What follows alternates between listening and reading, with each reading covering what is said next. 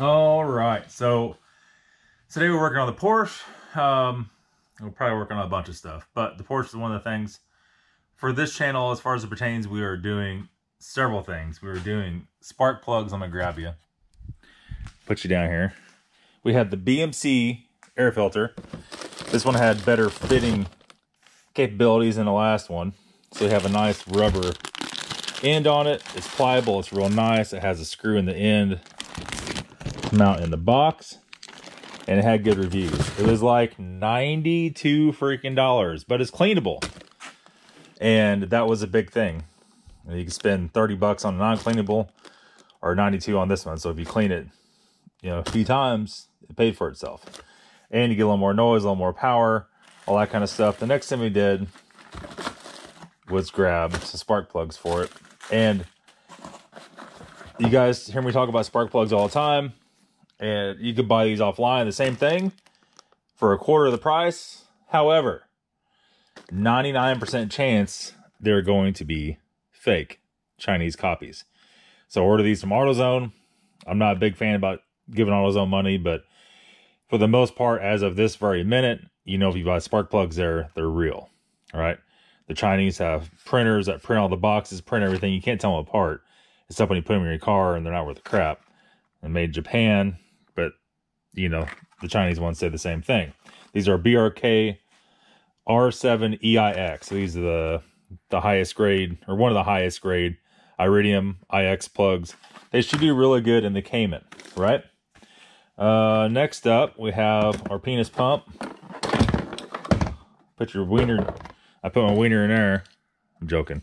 This is a extraction pump for oil. So this will allow us to hook the hose up to it.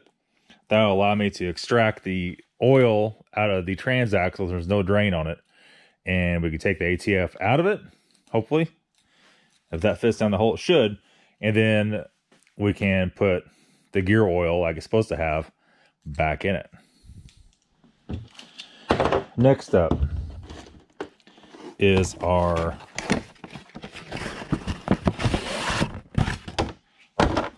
cabin air filter. I noticed in this car, whenever I turn the heater AC on, it blows out and blows dust out with it. Sweet, huh? No, not very sweet. I didn't even check it. I safely assume if you didn't change the air filter, you didn't change the cabin air filter. I mean, that's pretty much a given at this point, right? So I did get the charcoal filter. I'll put a link to as much of this stuff in the description as I can. If you guys have a Cayman or a Boxster 987, you want the same thing. This is a man filter. This is CUK 3360. And this is the charcoal, like I said, right? Okay.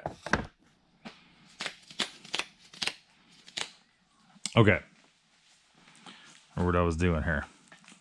I took the engine cover off. You guys didn't need to see that. You just seen me do it last video. I'm gonna go in here and zip out that screw. That screw, put those right there for right now. That allows us to pull this out. We're gonna pull out that screw.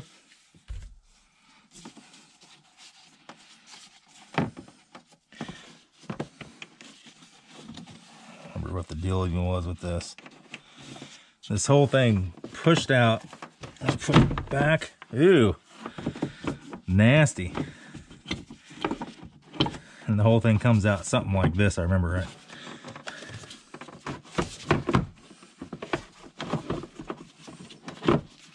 It's such a tight fit. I mean, granted, the airbox works good as far as power wise, but holy crap, man.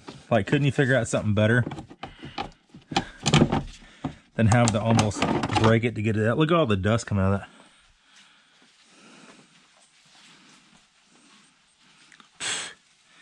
A lot of you guys are saying it wasn't that bad. Does that look bad? This is actually a man filter. So that's been in there a while. Look at all you can see. Make sure this damn head can's pointing right. It's just full. It's full, right? Full of nonsense. So let's set that there, put that there, put that there.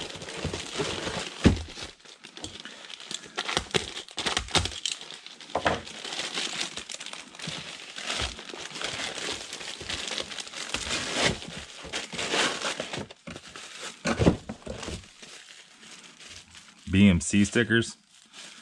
Not so sure anybody's ever heard of BMC. No offense, though.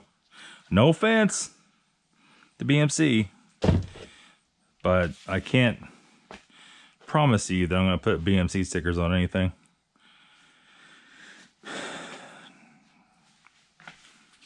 Sitting around just looking for stuff. Just looking for stuff. Okay. So this is essentially going to go just like that.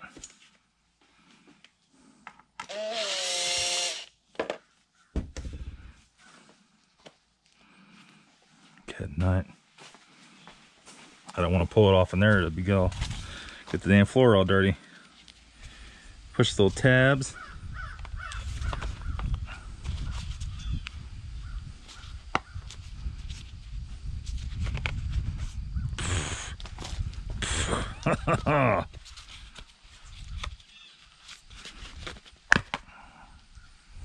Nasty ass thing. Get me all dirty. I'll chuck that in there. They give you a different screw with it.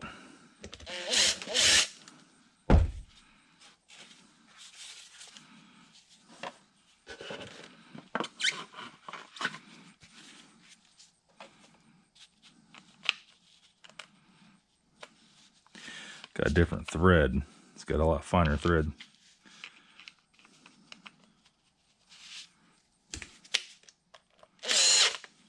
Okay. Okay.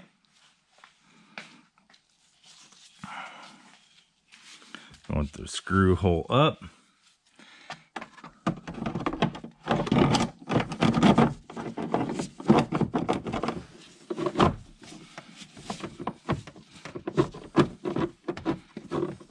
Actually, before we put that in here, I'm going to look at some. Get out of there, you heifer. The snorkel is right there. I often wonder on this car if you could take, if it's like the Boxster, you could take out the side vents. It has a cover that goes over it right there, but I can't find anything on it. But I guess for today, we're not going to mess with it. We're just going to stick it back in there and see.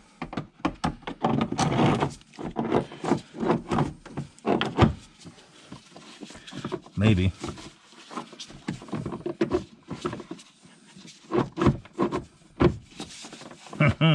There we go.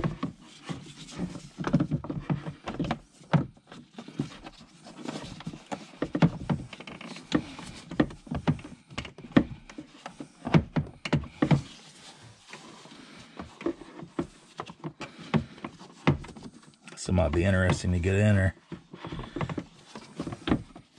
Oh, there it is. There it is. There that is.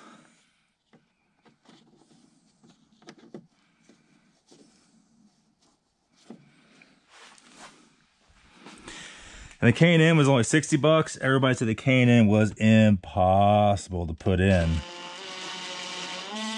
Snug it up. We'll continue to look in the airbox thing. Go find anything on that where I could verify if we remove anything or do anything, it'll actually do some good. We'll do it. Like I said, not a lot of people. There's not a large, I mean, there's a fairly large aftermarket for these cars, but as far as engine goes, there's a few tunes for it. There's not, it's below normal of your normal car to be able to modify. So you could do tune, you could do exhaust, you could do the air filter. Is not really, I think I only seen one guy put a factory color intake, but it still stayed inside the airbox. And I don't know. You think that you could utilize this side vent to do something with that, where it suck air and you could buy scoops for it. But then is it going to suck rain and leaves and crap in there? Well, you know, I don't know. I don't know. Probably for our purposes not, but if you daily drive this car, it might be a problem. All right, let's put the cover back on. we'll go after the next one. Okay. Okay. Make sure the camera's on. The camera is running. You always got to make sure. We're running the frunk. The frunk also needs some new shocks. Like these shocks aren't bad, but they're not real good. And here it's pretty warm. They work fine. You get out in the cold. No worky. So we'll order those today, actually, because it can't be at Walmart having all the chicks at the neck tats watching me load my groceries in the frunk, and the thing comes out and bashes me in the head, knocks me out, right? You're gonna take all my money and take my groceries. Can't be having that. Can't be having that. It's been a while. There's supposed to be a snap there. The snap's not there. That's cute. We're just gonna pull this out. Nothing like the good old frunk. I got two Torx with probably T25 is the way it looks. T30s, I should say.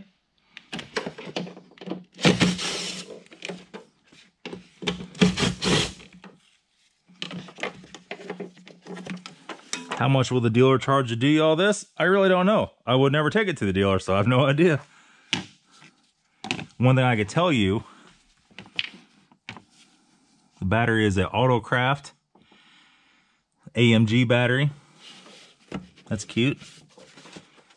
Somebody has probably replaced this, but it hasn't been anytime soon.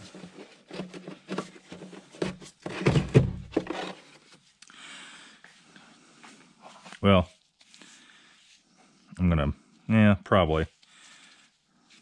Is it dirty? Is it dirty, you ask? It's a bear crap in the woods.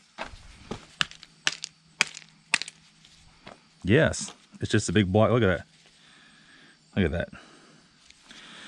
We call that gravy in the automotive industry. Butt gravy, whatever. Nose gravy, people sneezing in there, croning in there. Hard telling, right? Hard freaking telling.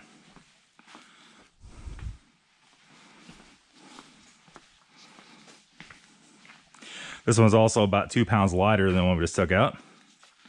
So there is that. I did, like I said,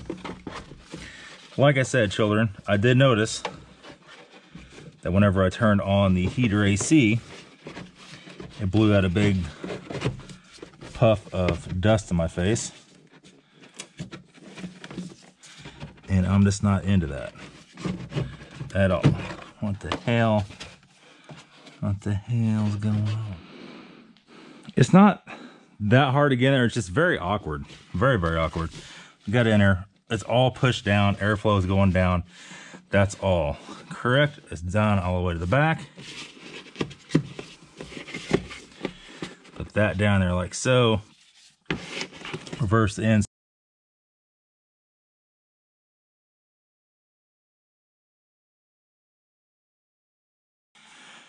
Air filter is done.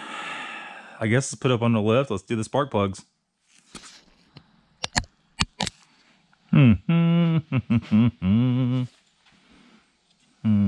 Maybe. Maybe. Can't remember. Got 2 10s. Covers a little panel.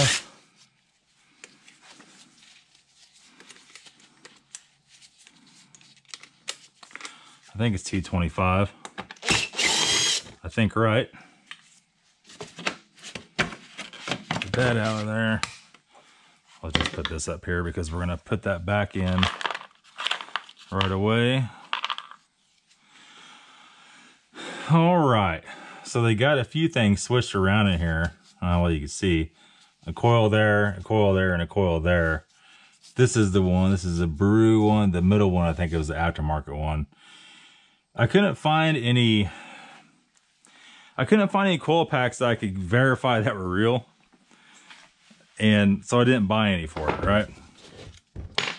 And that's kind of where we're at with that right now. If we have the first signs of any kind of issues, we'll put a whole new set in it. I found a set on, I think it was on eBay. It had all 6 coil packs, all Brew, and Bosch plugs. I don't really want Bosch plugs for $277. It seemed very cheap. Oh, hold on a minute here. It seemed very cheap, so I didn't buy it. And like I said, not really being the spark plugs that I wanted, we didn't go ahead and do it. Holy crap. Holy crap. Breaking stuff right and left.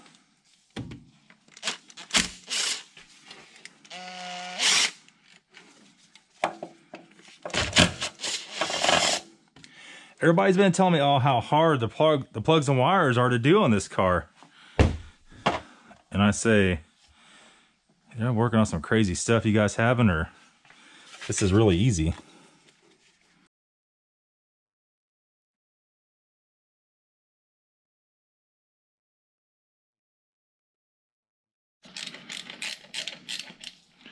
So I actually broke my spark plug socket, so we just got a regular 5/8 on this. Since it's all sideways, you could use pretty much whatever the hell you please. This would be the hardest one because the way the headers go, this is right in the way of them.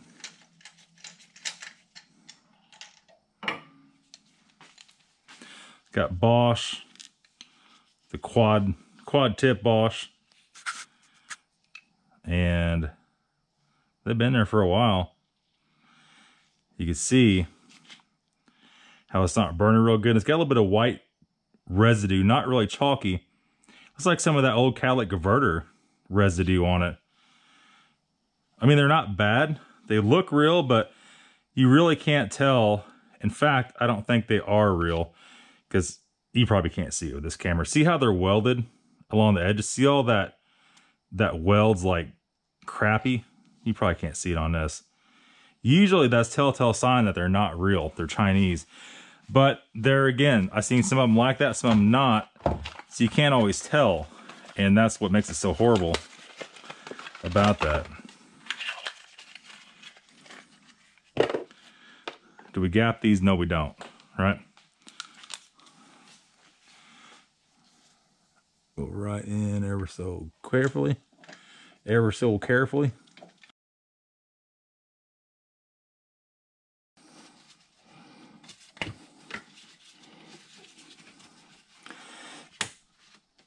Get off there, you heifer.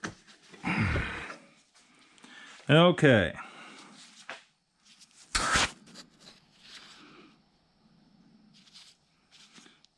This is the one that's in question. It's a BEO made in Germany. This thing's dirty as hell. You can tell it's newer. Borg Warner. Yeah, it says AutoZone shit. But, I mean, AutoZone, I can't really say that AutoZone sells that. It may not be from there. Borg Warner's not a bad brand, but I've never seen a coil pack from them, so that's kind of sketchy. And there again, is it real? You just don't know. That's the bottom line of it. You just don't know. Well, hold on a minute. Hold on a minute there, big boy. We're jumping the gun.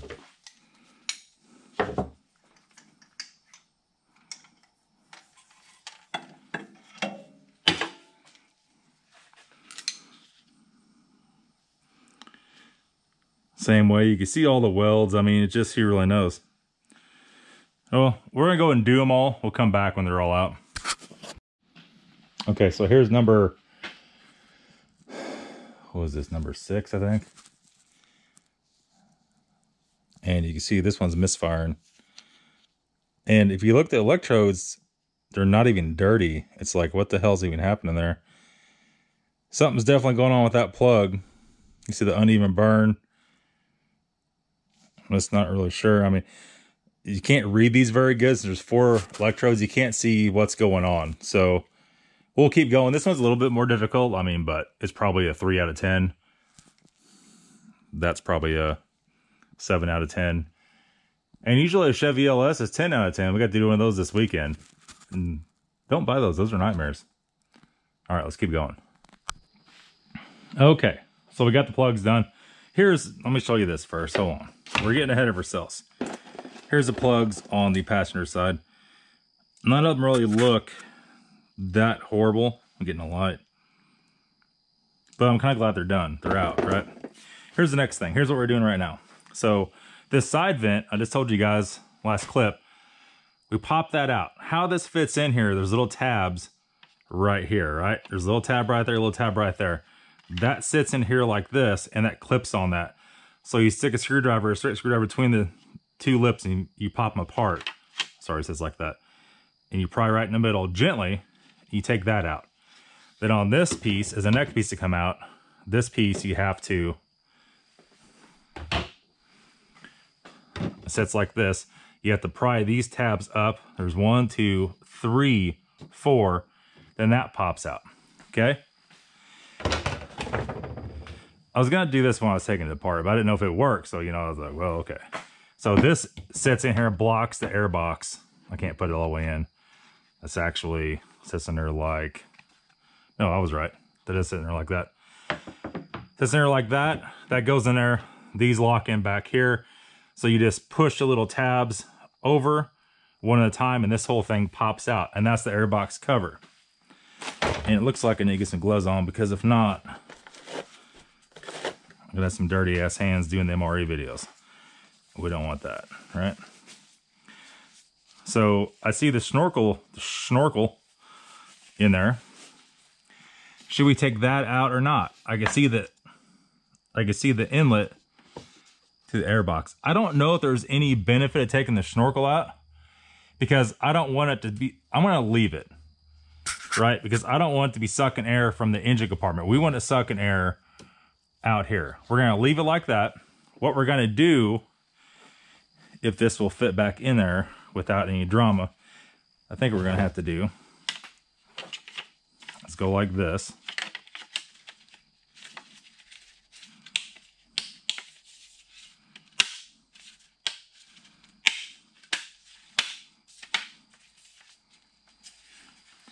We're gonna go like this. So usually it sucks air out from down. Where's it at? Not really sure. It's sucking air from up, I guess. No? Sucking air from wherever. It's just like a closed, there's one little hole in the bottom and that's it. We don't want that. We want some rage going on, all right? Pop that back in.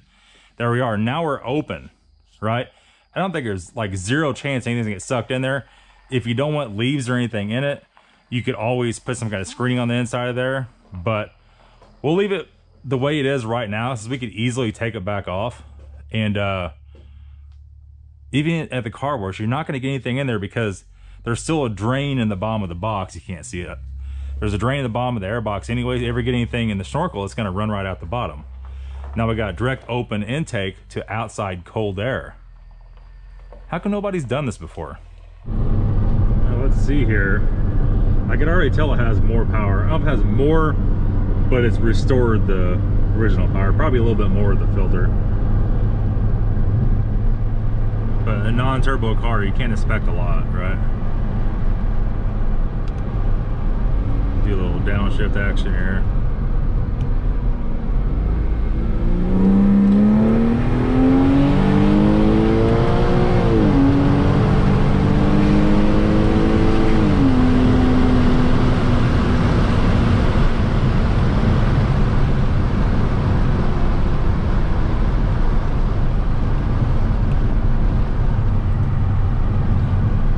It's a pretty serious car. It's little. That's the whole thing. It's a tiny little car with essentially 300 horsepower. But the airbox mod, you can definitely hear the air intake a lot more. I wasn't ever thinking it's gonna get more power, but you can definitely hear it a lot more.